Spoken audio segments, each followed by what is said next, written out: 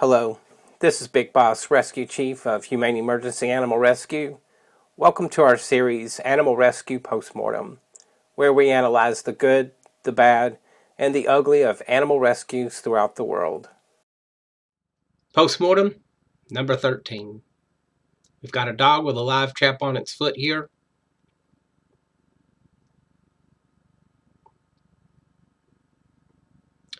Let's watch and see how this evolves.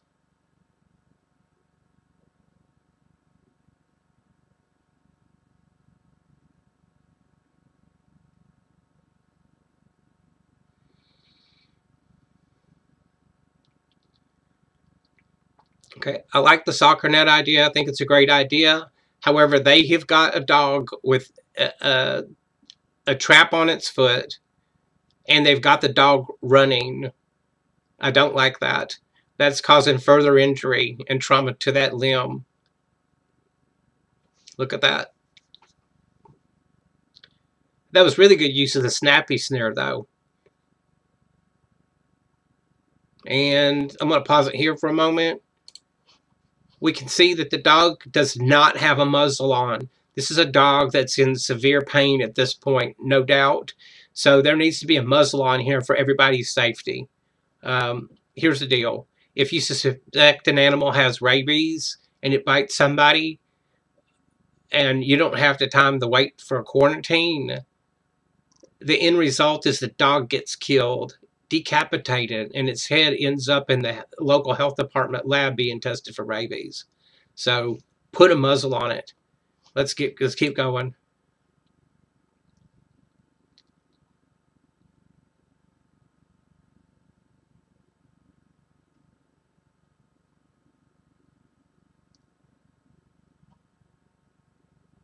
Look at that. Okay, right now, out in the field, with the muzzle on, I would immediately move that trap. I'm not taking it to the hospital to get the trap off. The trap's coming off in the field. All right, let's continue. You see that?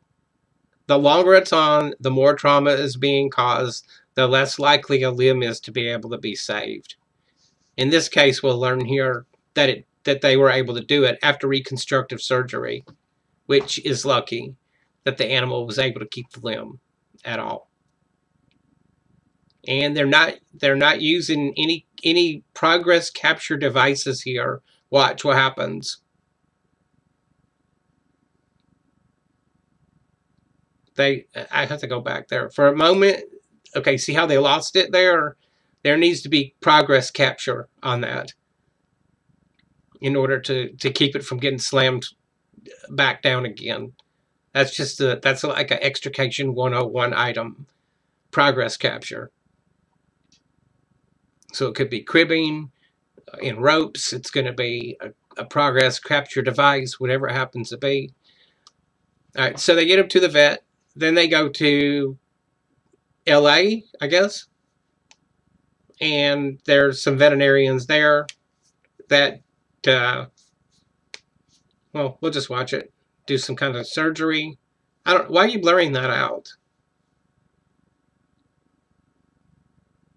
We see blood on a bandage there, on like a 2x2 or 4x4, whatever. Oh, excuse me. And then there the dog is with a usable paw. All right, so all's well that ends well. Let's go back here to the beginning. What I would do differently is, and if they're getting the dog to eat, you see how it starts to run away? Let's go back to that again. So they're trying to build up trust and get the dog to come to them so they can capture it. But look at, she moved even slightly towards that dog. Look, bye.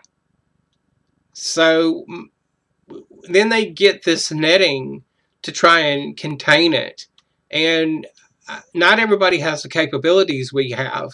However, my thought would be on this is the instant I saw that the dog wasn't going to be captured easily, I would have either used a snappy snare right there on the spot where the food was, or I would have darted it. And I probably would have used Tilazol, because my plan right there on the spot would be to get it unconscious so that I can immediately remove that trap and start restoring adequate perfusion to that paw there. When it, I mean, because you look how closed the paw is. Let's see if we can go. Where's that part of the footage at? Oh, it doesn't track like that. Oh, yeah, there we go. So there's a side view of it. Did I skip it already? I guess I did. Right, there's okay. Look how closed the trap is here. It's completely closed around here. It's been on there long enough to where I'm surprised any part of this paw, and we don't really know whether they were able to save this or if they had to amputate that part of the paw. Where is it at here? Sorry, let me just go back here because I want you to be able to see. Oh, there. That is completely closed. There's almost no gap in between here, which I'm going to suspect that they probably had to remove that part of the foot, a portion of that paw. There. That's why I would want to remove it out in the field and not waste any time waiting until I got to the hospital. All right. Overall, they did a good job. They captured it, and it was able to use its leg. I'm going to give them a 4 stars on this one because they are thinking ahead. They're trying to contain it. I wouldn't use the soccer net. What I would use is that rollout construction, that orange construction fencing that you see, because you can. That's pretty long. I think they come in 100-foot lengths. Yeah, I think it's 100 or 50-foot lengths, so you can spread it out quite a distance. We use it for capturing loose, large animals out on like the freeway or whatever.